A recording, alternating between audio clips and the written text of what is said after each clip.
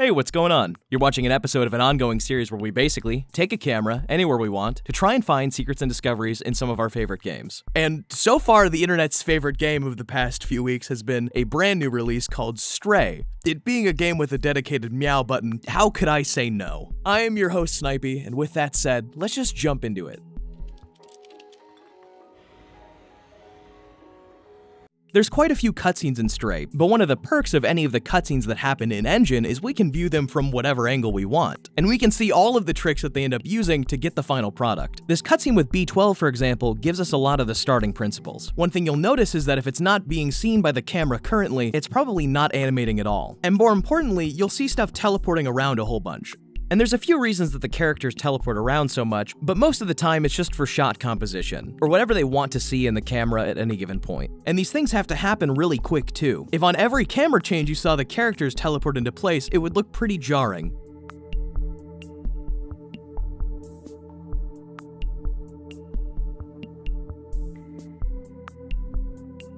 Things not animating when they go off camera is not anything new, but it is always funny to look at. Take these cats jumping off the ledge, for example, where when they jump off the ledge, they just get frozen in air, which I'm pretty sure is not a cat thing. And here, to achieve the angle they were looking for while keeping both characters in frame, they raised the cat a little bit off this stool. And for the sequence when you meet the robots for the first time, and you're greeted with quite a bit of hostility, there's quite a few elements that won't move until they're seen by the camera. And that's the weird part. A couple of these events are driven by the camera and not necessarily the player's position. So if you take the camera through this sequence backwards, you can play these animations out of order. And if you were ever wondering how this robot managed to escape up these stairs, I'm afraid I have to inform you that the answer is pretty much magic. As you can see, he runs up through the fence, goes a couple extra steps very awkwardly, and then disappears. And the animation of this guy slamming the fence shut is actually reused later in the game for this robot closing the door. I think it's supposed to look like he presses the button, but the animation plays so late that you can't really see it at all, and then he sprints off and disappears with just his shirt staying behind.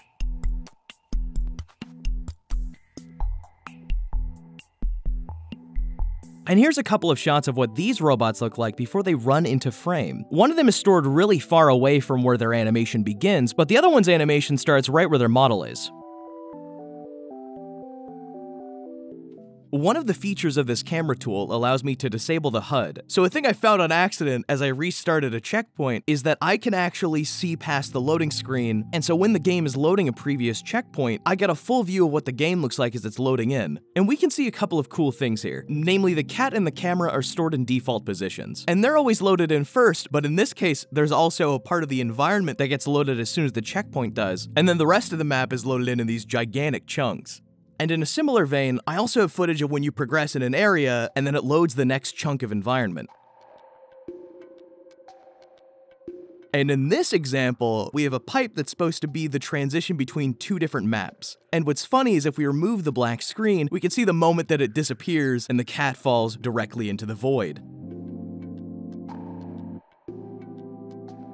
So we just need a few seconds to talk about today's sponsor, Skillshare. Skillshare is really interesting because it's a class for creative people and folks that also want to improve their lifestyle. Whether or not you're in high school or college, Skillshare offers you an opportunity to expand your knowledge with all sorts of subjects like drawing, finance, crafts, film and video. And that's not even close to the end of it. So this week I was looking for the classes and I saw that there was one for piano playing, and I was really interested in that because I do like to play a little bit of piano in my off time, but I'm not classically trained. So I ended up checking out Piano Basics Learn Notes, Scales, and Chords with Elijah Fox Peck. His lessons taught me all about the chords, what I should be doing with my right hand and my left hand, as well as a few other core fundamentals that helped elevate me beyond playing by ear. And the first 1,000 viewers to sign up using my code SheSays will get a 1-month free trial of Skillshare. That's right, 1 month absolutely free. Anyways, thank you so much, Skillshare, and with that said, let's get back to the show. Okay, so for some reason, this part of the map is actually host to two different instances of characters duplicating, where the one in the orange vest teleports behind the player to look like they came from the door, and then the original one wearing the lab coat just stays behind in an idle pose, while the other one moves into the next area. So the approach that Stray uses to render fur convincingly is actually pretty cool. So the fur appears to be a single set of textures fully wrapped around the cat. But in order to give the textures the depth of fur, the artist took this layer with some alpha transparency and layered it around 8 times at slightly different heights. And when you remove the fur effect, this is what the cat model actually looks like.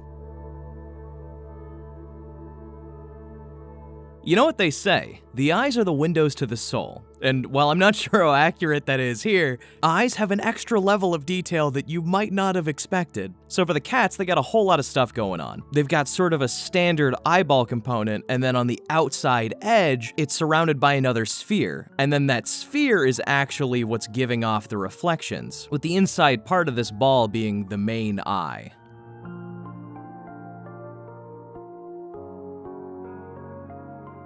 And they don't do this explicitly just for the cats, because if we look at this wall of eyes, which I promise makes probably a little bit more sense when you play the game, we can see that the general shape is the same, although the interior is a little bit more defined in this very big hockey puck shape. And so the main component of the eye that you're focusing on is pretty small, and surprisingly, across all the characters in the game, there's an extreme level of detail in how their faces are structured, even for the robots. An interesting thing to note is on most of the robot characters, except for a select few, there's this back layer of pixels to make up the screen on their face. And so in total, you usually have about 3 different things going on. You've got that back layer of red, green, and blue, and then you usually have an animated decal hovering right over it, and then on the outside edge, you have the actual screen portion. And then that screen portion, for the most part, usually has some raindrops or something on it. And altogether, it makes this really convincing TV appearance. They go into even more detail in other objects across the game, which also happen to be TVs.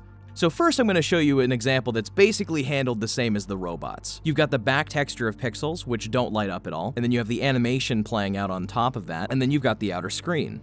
But on this TV, all of the pixels are animated manually, or at least it gives off the appearance of the pixels being animated themselves, rather than a thing on top of them.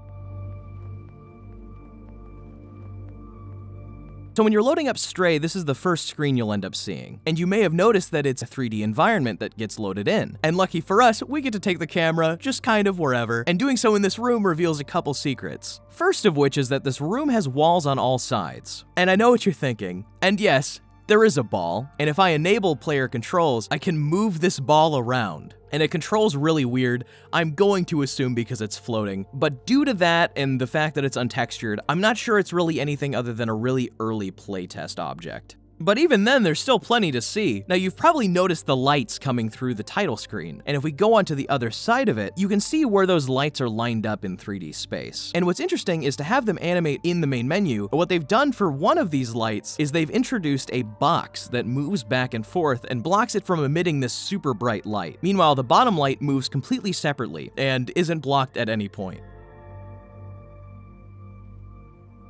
And yeah, this title screen is a really big image with transparency through it, and the sides are just additional black squares. And for you moon truthers out there, I've got a little surprise for you. Turns out the moon's been flat this whole time, and it's actually really big and really close by to the ground.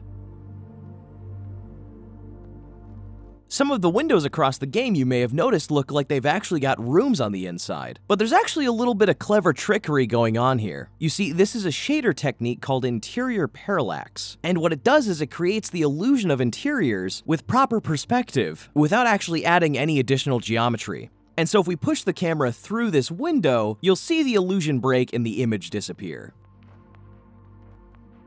And speaking of illusions, this Barrel of Fire has one that you probably expected, but not to this degree. So if we move up to this barrel, the fire is always facing towards the camera. Now, this is a pretty common thing in order to save resources, but what's interesting about it is that this fire is actually not just a single layer. It's multiple different layers on top of each other, and each of them face the camera. So if we point the camera towards the ground, for instance, the fire actually comes out of the edge of the barrel, which is pretty goofy looking. And you don't even need a free cam for that. You can just do that while playing as the cat.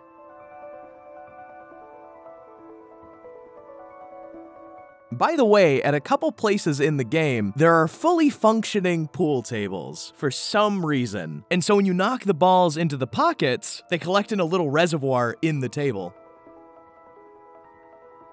I think it's no surprise that probably the biggest set piece of the game has one of the most intricate and thought out animations, and that's at the end of the game when you finally open up the city, and the seal at the top opens up, and if we take the camera above, we can see a much better angle of how this animation's actually playing out, with all the rings lifting up separately and moving into each individual position. And then when they get stored outside of this circle, then another row of metal closes these off, and then what used to be the ceiling is stored in this small circular hallway completely around the map. There's a couple of unique pieces of geometry that I managed to find in my playthrough of Stray, and that's these really big red gridded boxes. I only found 2 in the entire game. Like, these things are rare. And unfortunately, I can only speculate as to why these are here. Feel free to leave your guess in the comments below.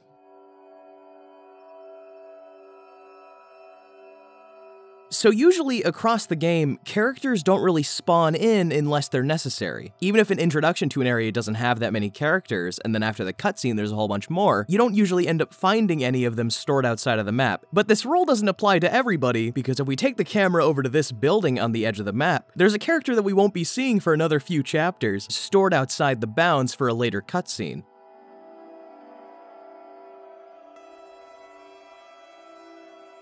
And in the upper levels, we have a similar story with another character, who is stored under this tunnel in an A pose. There seems to be an asset that's the interior of a building that gets reused over and over again, but there's nothing actually inside it other than a whole bunch of super reflective tiling. I'm not entirely sure if they're cut content, but they're very shiny.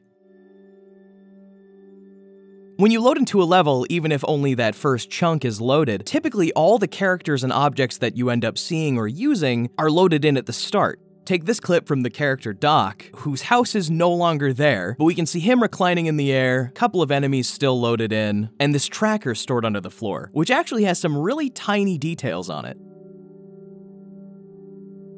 Stray makes some effective use out of trees, by the way. I mean, they're constantly merged in the wall or floating in the air, and while in a lot of cases looking at them from another angle ends up being a little silly, nothing will ever be quite as silly as these 2 trees floating really high up above the first level. I'm not even sure if you can see either of these. And they don't just reuse trees to build these environments, they reuse a lot of the same light too. This lamp is used across the entire game as probably most of the lights you end up seeing off in the distance. Now I'm sure you've seen the part of the light that looks a little bit untextured, and what's weird is that if we go behind the light and look in, you can see that the untextured bit is actually part of the full model of this light bulb. There's a pretty big set of lights on this wall, and instead of being a tiny light hooked onto the end of these boxes, the objects making these lights are just big cylinders. And since a couple of the lights are off, we can see that when they're not emitting light, they're just left with the default Unreal Engine textures. And this one compound-looking building has a really bright red light on top of it that you can see from basically anywhere on the map, and moving the camera a little bit closer reveals that it's just a really tiny floating red orb.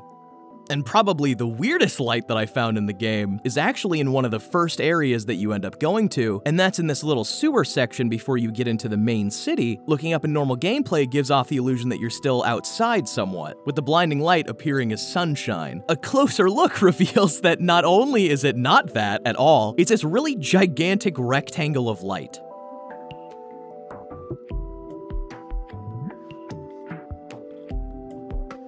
Here's a thing that I'm not sure if anybody's actually seen, but above this tree village, there's a whole bunch of unique geometry, namely this gigantic grate. It covers the entire ceiling of this area, and it has a really cool pattern on it. Okay, so something to note basically through all the beginning chapters, this upper level of the city is almost always fully visible in a low level of detail state. So even as you progress and other areas of the map no longer become visible, this upper area is always there.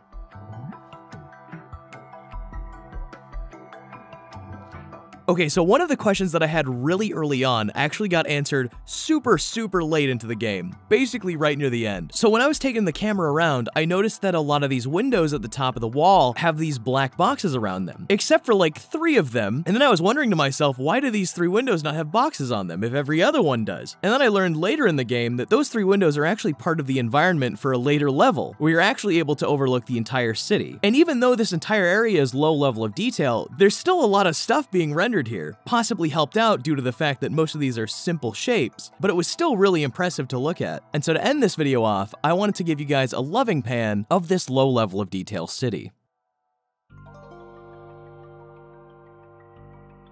As for this outro, again, if you think I should do anything differently, if you want some changes, please feel free to comment them down below. I am all ears. I'll be reading as many of your guys' comments as I can because, let's face it, I want to improve. I want you guys to enjoy what I make, and hopefully you enjoyed this video. As always, massive thank you to She Says. I have no idea how I'm here. I don't know how this is happening, but I am so thankful for this opportunity. And with that being said, whenever you're watching this, I hope you have a great day, and I will see you guys in the next one.